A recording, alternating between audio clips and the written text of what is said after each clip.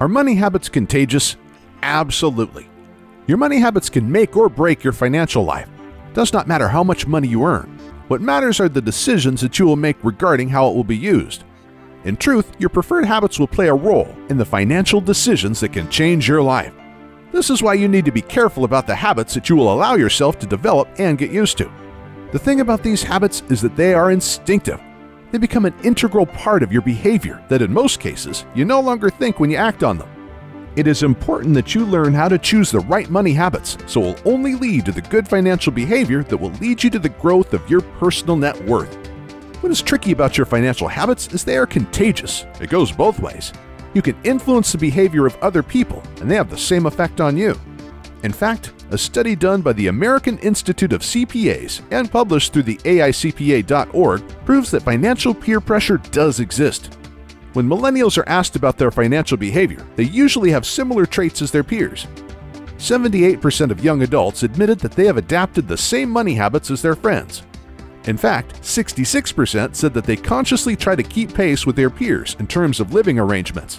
64% feel the same way about their choice of clothing. While there is nothing wrong about you wanting to keep up with your friends, you need to be cautious about how you are doing it. If it means that you have to rack up sizable credit card debts, then you may want to step back and analyze if the money habits you are showing is still healthy for your financial life. Signs you are easily swayed by financial peer pressure. Succumbing to financial peer pressure is not really for everyone. Some people act as the influencer in the sense that they help others pattern habits according to their own. There are those that are on the other end in which they can easily be swayed by their friends' money habits. It has to be noted that not all influences are bad. You can save money through the influence of friends. But before you can identify how you can filter out the good from the bad influences, it is important to learn if you are highly inclined to adapt the habits of the people around you. There are certain signs that will tell you if you can easily be influenced by the people around you. Most of the stuff you own are the things that your friends also have. If you look at all your possessions and you find that there are several similarities with those of your friends, then you know that you either influenced them or they influenced you to make the purchases. It can go both ways, but the important thing here is that within the group, someone is influencing others to buy all the same stuff. It does not have to be an active influence that they literally tell others to buy the same purchases. It can be a passive influence that will seem like each individual is making a choice, but they are in fact highly motivated by the money habits of others. You do not aspire to own something unless it is owned by your friends. Do you get the urge to buy something just because you saw a friend own it? When you shop with friends, do you end up buying stuff that you never intended to? That is an indication that you are more likely to succumb to peer pressure. In some cases, it may not even be a friend. It could just be someone you know. Make sure that you will not give in to these urges if they are not necessary in your life. Although you may think that you earn the same amount of money, your financial situation will always be unique compared to those of your friends. You may have other financial obligations that they do not have. They may be able to afford that purchase, but the same is not true with you. Opinions of other people matter to you. Lastly, you know that you can easily be swayed by money habits of other people when you find that the opinion of other people matter to you. There is this innate need in us to be accepted by others. This is what leads us to seek out the opinion of other people. According to an article published on beinghuman.org, as much as we need food and shelter, we also need acceptance. Even in the past, we needed to group together so we can survive by hunting in groups. Belonging to a group requires acceptance, and that need in us fuels the importance of other people's opinion. But here's the thing, how important is it to you? Getting the opinion of other people is okay, but make sure that you do your own thinking too. Do not blindly agree.